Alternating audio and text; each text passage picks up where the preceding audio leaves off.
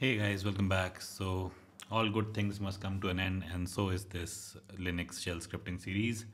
This is the last video of the series, and in this video, I'm going to show you a couple of debugging techniques. It's going to be a quick one, which I use. So, I mostly use these techniques, so I'm just going to show you those, right? Probably people are using some advanced technique, but with shell script, you don't actually have to get very advanced in debugging. It's actually quite straightforward if there's an error or if there's some issue with the script, right?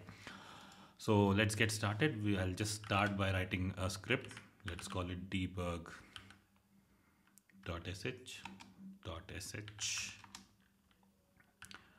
Right. Bin bash and say suppose I run a few commands. Say echo $home pwd ls-l cat etc motd, not motd, that is to cat wt, right? And yeah, that's pretty much it. So if I want to know where actually am I in this particular script, right, where is my execution happening, the most common thing is use echo statements, right? In other programming languages, we tend to use a lot of prints, right? So we print variable name, we print stuff like that, right? So also, yeah, I'll also set some name equals Tariq, right? So we can use a lot of echo statement in a script if we want to debug a particular script.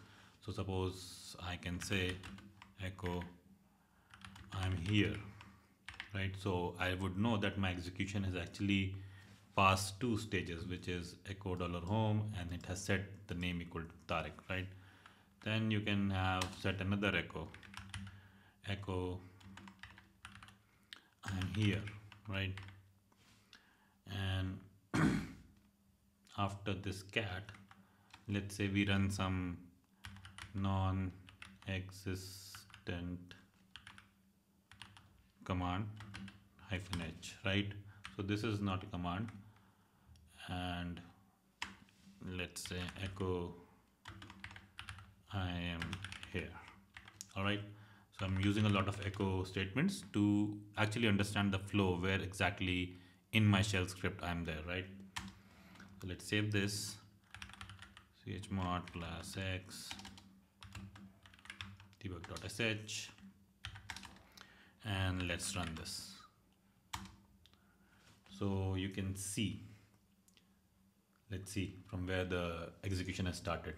So first I echoed out $home, so which is $root, and then it printed out that I'm here, right?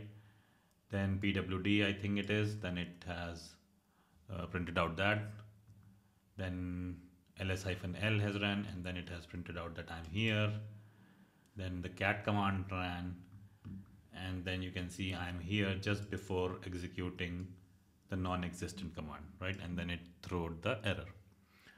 So this is a very newbie way to do debugging, right? I mean, you initially, when you start debugging a program, you'd start with the newbie way, right? You do a lot of print statements and stuff like that.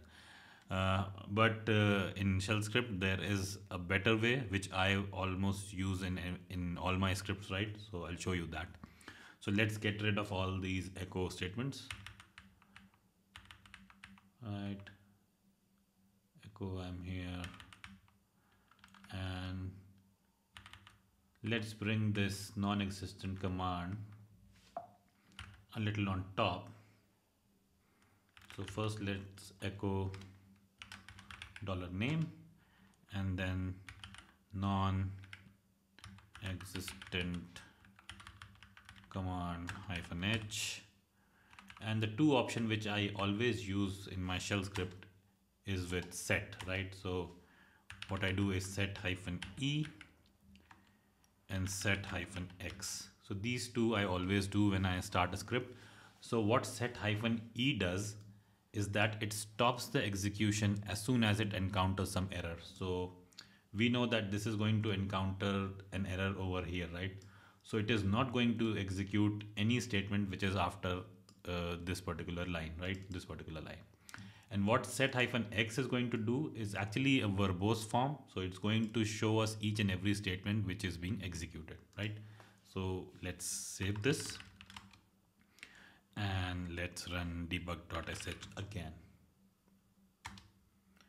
And you can see, so this is coming from what we call set-x. So it showed what it is doing. So it's echoing out /root. Then we are setting the name equal to Tariq. Then we are running pwd. Then we are echoing Tariq, right? And then we came across a non-existent command. This is the error which it threw, and then nothing get executed after the non-existent command, which is ls-l and cat etc passwd. So these two commands were not executed, and that's pretty much it, right? So these are the two techniques which I use to debug, like doing a lot of echo and using set statement. And I think that's pretty much it. That's all I wanted to cover for the debugging part. That's all I actually had, because I mean, shell scripting debugging is something which is very, I would say, I mean, it's very quick, right? You can debug a shell script. It's unlike a program or anything, a Python program or Java program where you actually do a lot of debugging, actual debugging. But in shell scripting, it's quite straightforward. You can actually do debugging quite quickly. With set and with echo, I think that should be sufficient to do any kind of debugging, to debug any kind of script, right? So yeah, that's pretty much it for this video. This is the end of the series. The next we are starting with Kubernetes CKA and CKAD preparations. That will be like fun, because I actually wanted to do that from a very long time, because I have these certifications. I know what kind of questions feature in these examinations. So I just wanted to do a hands-on tutorial on that, and that would be completely hands-on, right? What kind of questions you can get. So I'm looking forward that you guys would come and watch that video as well, watch that series as well, right? So I hope you guys like this video. Please do subscribe to the channel before leaving, and thank you for watching.